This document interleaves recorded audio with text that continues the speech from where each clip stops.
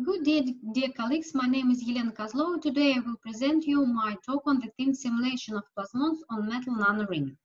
First part of my talk is devoted to the review of the current state in the investigation of surface plasmon polaritons. After that, I will continue with theoretical research of the formation of plasmons on the surface of nano-ring. First of all, I want to discuss the relevance of our investigation. A large number of works devoted to the modeling of nano-antennas based on surface plasmon polaritons excitation effect, like in one. A Fabry-Perot model was formulated that predicts both the peak position and spectral shape of the optical resonances for short-range surface plasmon polaritons. The authors used full field simulation based on the FDTD method to calculate the parameters for this model. Whereas some other authors used rectangular gold and silver nanostrips embedded in glass or water. The effect of surface plasmon polaritons resonance is analyzed using a surface integral equation method. They showed the feasibility of at least 10-fold field magnitude enhancement for the local field in narrow gap between two metal strips. Plasmons, due to their special properties, have a large number of different applications in various fields of science, physics, chemistry, biology, material science, and so on.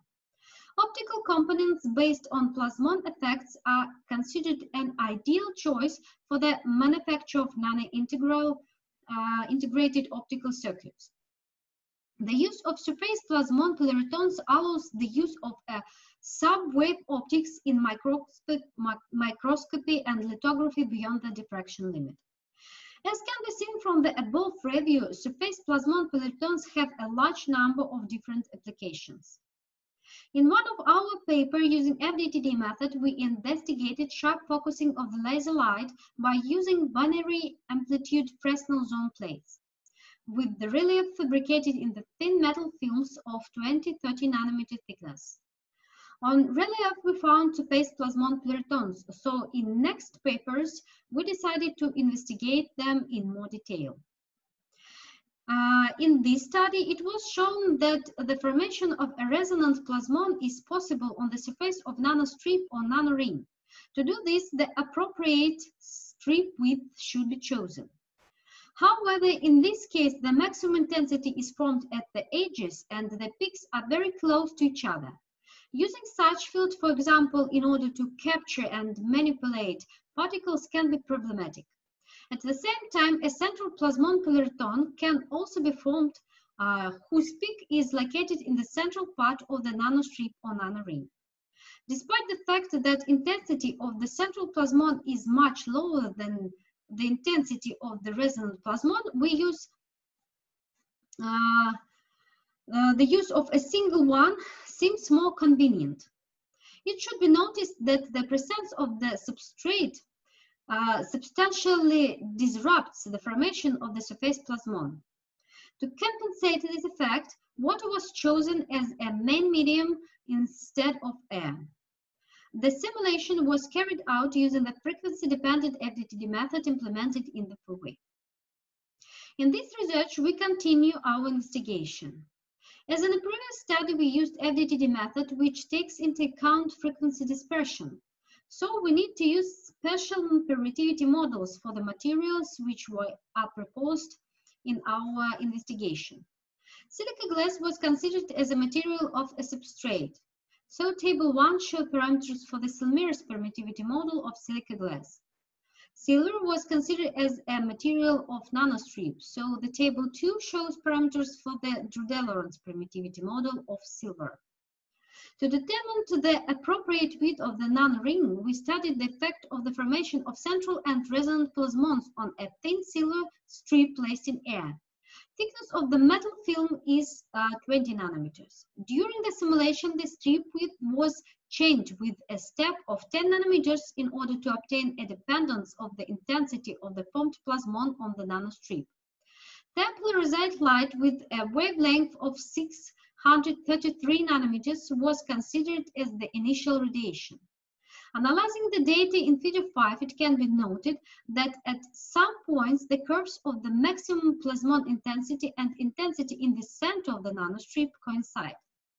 At this width of the nanostrip, a well-formed central plasmon polariton with minimal side lobes is expected. At other points, the boundary plasmons are more intense and reach a maximum at the resonance width of the nanostrip. Based on the obtained data for the further research, we select the following values of the width of the nano-ring: 220 and 260 nanometers. Next, we consider the propagation of laser radiation with a wavelength of 633 nanometers, which normally incident on a silver nanoring on a silica glass substrate located in water. What is chosen for media to decrease the influence of the substrate as it was shown in our previous papers? To satisfy the condition for the excitation of plasmon waves, we choose radial polarization. The scheme of the numerical experiment is shown in figure 6. The light is shown by red arrows of propagate and propagates along the z-axis.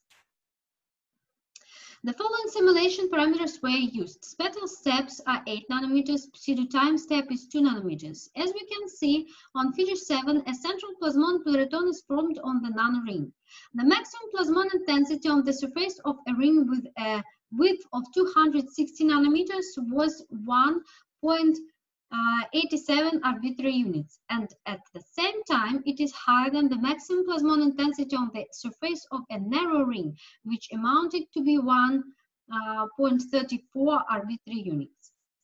Distribution along the x presented on figure 8. The full width at half maximum of intensity of the plasmons is equal to 168.4 nanometers for the wide ring and equal to 186.8 nanometers for the narrow one. From the simulation results, it can be seen that the nanoring allows the formation of a narrow plasmon polariton on its surface. Moreover, the using the wider nanoring can produce the narrow and more intense plasmon polariton. The main results of our research are presented on the slide.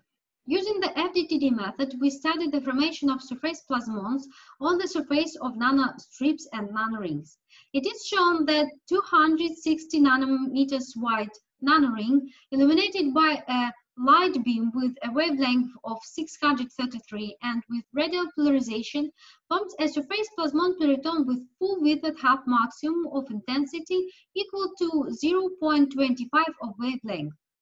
It is less than the width of the similar plasmon formed by a beam with a wavelength of 532 nanometers in terms of wavelength. Thank you for your attention.